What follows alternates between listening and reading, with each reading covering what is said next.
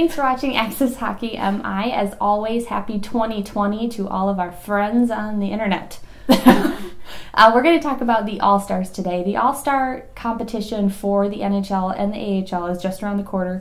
It happens on the 25th of January for the NHL, and then the 25th and 26th, so the All-Star game is on the 25th. Yes. And both of our teams, so the Red Wings and the Griffins, have representatives on those teams, and it's just super cool. It's a really great experience for the guys to be able to be singled out of their team to represent their team in these competitions. So the Red Wings, Tyler Bertuzzi was chosen for the All-Star game, so go Bertuzzi. We've been watching him since he was in Grand Rapids, and it's just a great honor for him to be chosen. And then for the AHL, we have Matt Ford, who's actually the captain of the Central team, and we have Chris Terry representing the Griffins. So we're just going to talk about them, kind of a little bit about their play, how excited we are for them, and go from there. Yay! So Tyler Bertuzzi, he's a quirky guy, but it's well deserved. It's a well deserved honor. He's had championships in every single league he's played in: the OHL, the AHL. He was the MVP for us when we won the Calder Cup in Grand Rapids, and with the Red Wings, he hasn't had a championship yet, but I think that will come. Yeah. He's really honed in his ability. He's got over 30 points already on the season, so out of the team, he's performing really well. Yeah. And though the team itself isn't doing great right now, individually each effort is starting to show. And Bertuzzi is one of those workhorses that, with how he's kind of honed in his physical play, you can see how much he's grown in the last couple of seasons. So it's just really cool to see someone who we know have worked very, very hard to get to where he's at, just to be able to have the honor and take a few days and not necessarily goof off, but it's a lighter load and it's just a fun time for them. Yeah, and like Rachel said, it is a huge honor to be chosen, and I know that he was quoted in saying, he thinks he was chosen just because you have to choose someone from each team, or they have to be voted in. But for us, it's really exciting because we've watched him since Grand Rapids, where, like Rachel said, he did win the Calder Cup with us, and we've seen his play develop, and he's just become such a two-way player, and just a scrappy guy to watch, but he gets stuff done, and it's a huge honor, I think, to be singled out. Yeah. So we're just really happy about it. He hasn't lost his edge. Like, his style is still the same. It's really scrappy. And that's hard to say. But he's matured in it. He's been in multiple different leagues. He's been able to grow in each of those leagues into the player that those leagues need, because they're all very different, yet all toward the same goal. So it's just cool to see that. So Matt Ford is the AHL, one of the AHL representatives for the Griffins, and he is actually the captain of the Griffins right now. So if you're not familiar with that, go watch some of the games.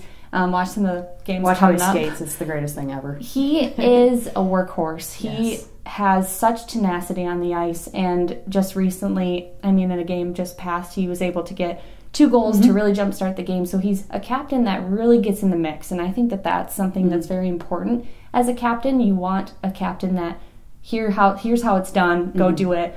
I do it too, that kind of stuff. So it's just exciting to see him get the chance, and he's got over 17 points, or 17 plus points in the season.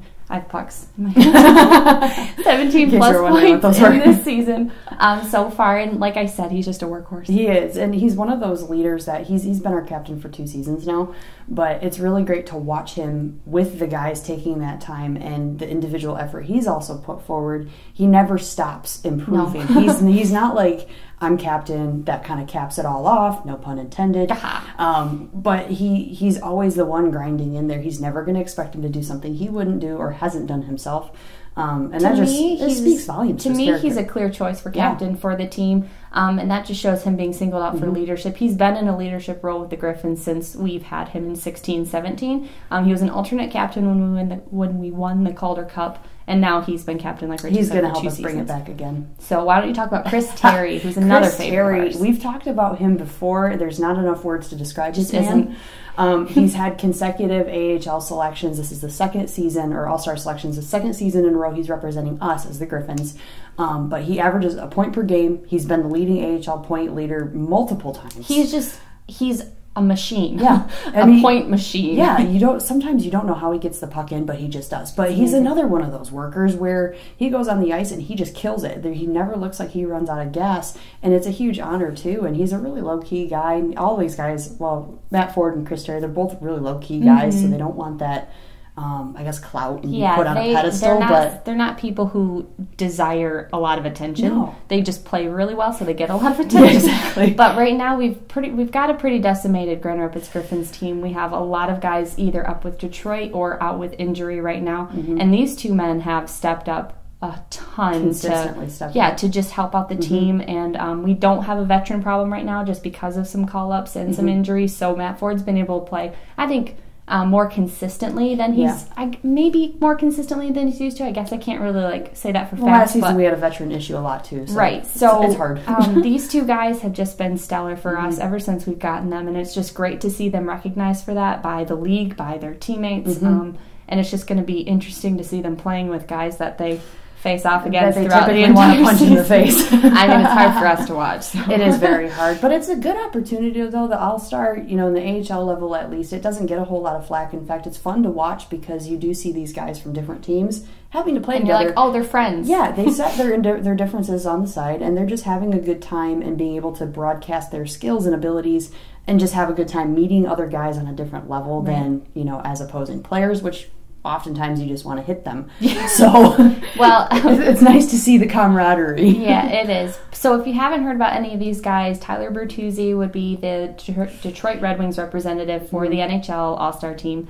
And then the AHL, we've got Matt Ford and Chris Terry representing the Griffins. So check out those games. End of January is when they're going to be, the 25th and 26th. Respectively, those days around there. Make sure you look at some games that they're playing in currently. Just keep an eye on these guys. Whether the teams are doing amazing as a whole, you can still watch these individual players and see them shine. So we really encourage you to do that. Let us know what you think in the comments. If you think someone else should have been chosen from either team, what All-Star you're excited for from either the NHL or the AHL just to watch play. That's a risky who do you think question. Fun? Well, that's fine. Who would you rather see? They're fine. They're fine. These are good choices. We will see you next time. Thanks again so much for watching. And again, we'll see you next time. Yeah.